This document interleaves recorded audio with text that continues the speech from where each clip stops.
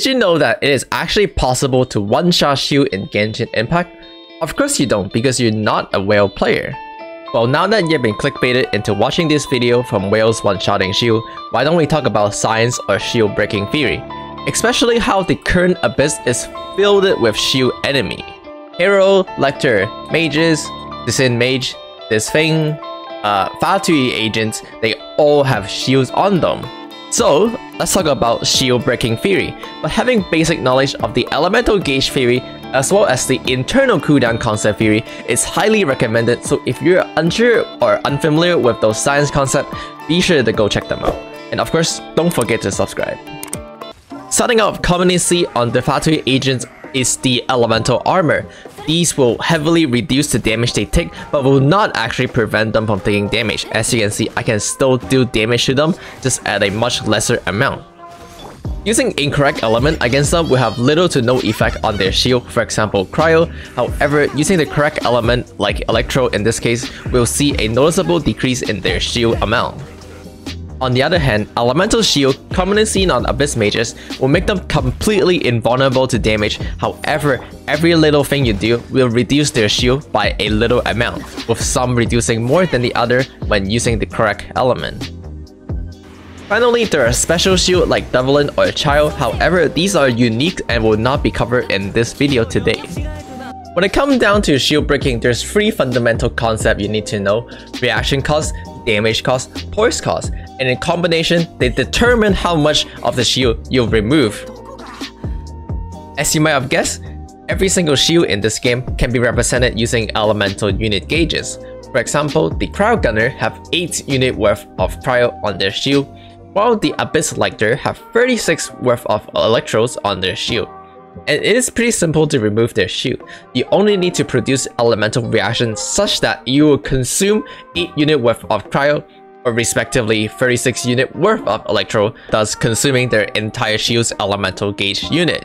And the way it is consumed is based on something known as the reaction cost.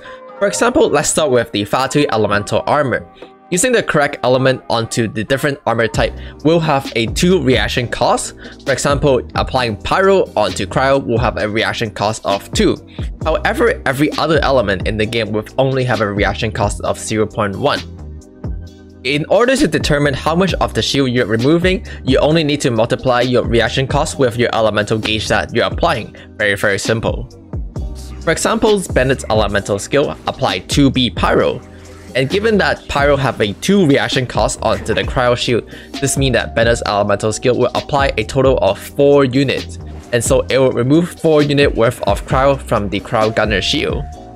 Which we can easily observe is what happened.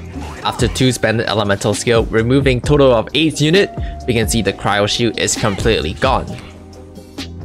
And this also helps explain why against elemental armor, other element does practically nothing, because they have a very low reaction cost at 0.1 or even lower. Now previously, we also talked about how there's a damage cost, but this does not really apply onto the elemental armor because your damage adults directly onto the Fatui agent instead, at a 20% ratio, which means you will do 20% of your regular damage to them directly. And if you can do enough damage, then yeah, you can still one-shot them. Now this of course works very similarly for elemental shield seen on the abyss mages or on the abyss lector or hero, and this is the complete chart for the reaction cost. Now something to take note is that you can see how here pyro and cryo have both the same reaction cost against electro shield and they're both 1. This means that when you're fighting the abyss lector, using pyro or using cryo will have the exact same effectiveness as taking away their shield. So all that it really comes down to is like how fast and how much you can apply that element, and that's why 4 Thundering Fury Bennett works so well, because he applied pyro so fast and so much pyro. You also notice how there's no electric charge on the reaction cost table, and that is because electric charge work differently in terms of the sense that it uses a tick system to remove the shield instead. What it means is that applying more electro or applying more cryo will not really help you removing more of the shield. For example, here you can see I use Beidou's, Visual, and Lisa to remove this Hydro Mage shield, and this you can see the speed is not very fast at all. In comparison, it is actually the exact same speed if I were to just use Lisa by herself. With that being said, we move on to the fun part, which is damage cost. As you might not have known, damage actually still matter when it comes down to breaking shield. Previously, I showed you how Abyss Mage is completely invulnerable to taking damage with the shield up, but instead the damage is actually dealt to the shield. To make it slightly easier to understand, 20% of your damage is actually dealt to the shield proportional to their max HP. For example, here you can see with a fully geared dealer and embedded buff, this is how much damage I can do to the shield. In comparison to my naked Eula, I'm absolutely doing no damage to the shield at all, with my auto attack at least. Please know that these reactions can crit, however cannot do reaction. Here, while it looked like my Hu Tao is doing Vaporize onto the Hydro Mage shield, the damage does not actually get 1.5 times when it comes down to damage conversion on the shield. Since your supporting character are most likely not too geared with damage, then the damage conversion portion on the shield does not really matter for them. However, for your main DPS, especially burst type DPS like Hu Tao, that can output huge amount of damage in a short amount of time, this damage conversion actually end up being pretty helpful. Just know that you will need a lot of damage to matter. Suppose Hu Tao can do 100k damage on her elemental burst crit against a Hydro Mage which have 100k HP, then the total damage of dealt to shield would be 20% of 100k, and since you cannot vaporize, then it will just be 100k, not 100k times 1.5 times 12, which is the Abyss Mage shield gauges, divided by 100k, which is the max HP of the Hydro Mage, which is 2.4 unit shield damage. Final thing we have to talk about is poise costs, which matter against Geo or Frozen type of shield, or more commonly known as stagger value. Each character has a predetermined stagger value on every single one of their attack, whether it be elemental skills or elemental burst. For example, here you can see that the Luke's is in the 100 while Chi-Chi's is only at the 40s or 50s. And these stagger values are then converted into damage against either the Geo shield or the Frozen shield at the current ratio.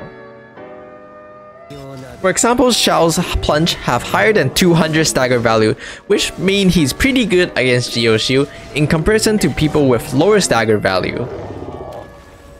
Claymore character are often used against Geo or Frozen shield because they have higher stagger value in comparison to other attack. Here you can see Chongyun's elemental burst can even take away 5.6 unit of the Geo shield in one hit. Knowing this information, it is up to you on learning and figuring out what's the best way for you to break shield. For example here, rapidly switching character to circumvent around ICD so to keep the enemy frozen. Or perhaps you can just do so much damage and use damage to knock the shield down instead of relying on elemental reaction. For example, onto this Pyro Abyss Mage. I hope you learned a thing or two from this video about how shield work and especially how shield is broken.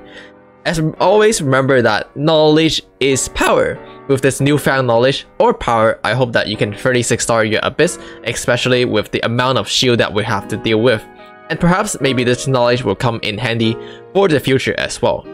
That's it for the video. That's all I have for you today. Thank you for watching. As always, don't forget to like, comment, and subscribe, and I'll see you all next time.